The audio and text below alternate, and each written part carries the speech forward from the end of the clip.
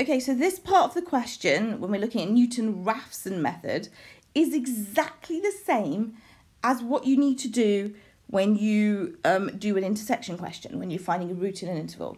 So you're going to do f of 1.4, so in your calculator, we've got 1.4 cubed minus 10 square root 1.4 minus 4 times 1.4 over 1.4 squared. You don't need to write this. This is just me showing you what you're doing, and you get minus 0.4356, so on.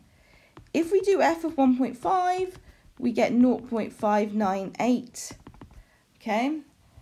And we say this is less than 0, this is greater than 0, so there is a sign change,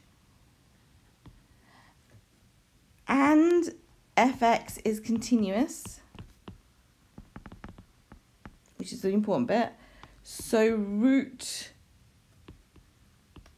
alpha is an interval 1.4 to 1.5.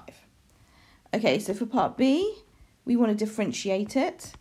Before we differentiate it, we're going to separate it out. So this is the same as 10x to the half over x squared, 4x over x squared, which is the same as x cubed minus 10x to the power of minus 3 over 2 plus 4x to the minus 1. And so now we can differentiate it.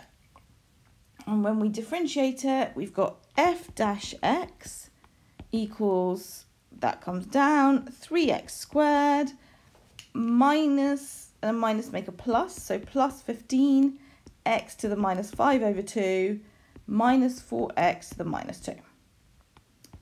Part C, we're going to use Newton-Raphson's method, which is in our formula book. So in your formula book, hopefully I've got a copy of it here, is given, if not, I'll just write it out for you. So in your formula book, you get given, trig, numerical methods, yes, we go. Under numerical methods, you've got Newton-Raphson's, and as you can see there, you've got your first xn plus 1, so let's rewrite it down here so we have it. Xn plus 1 equals x to the n minus f of x to the n over f dash of x to the n.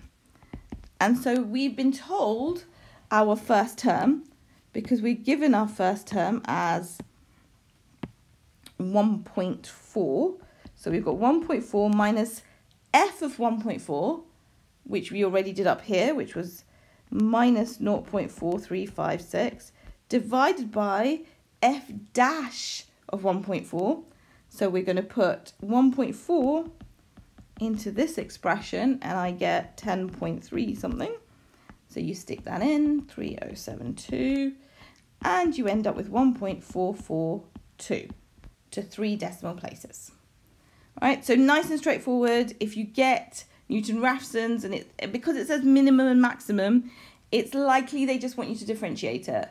And maybe that's what the fx is.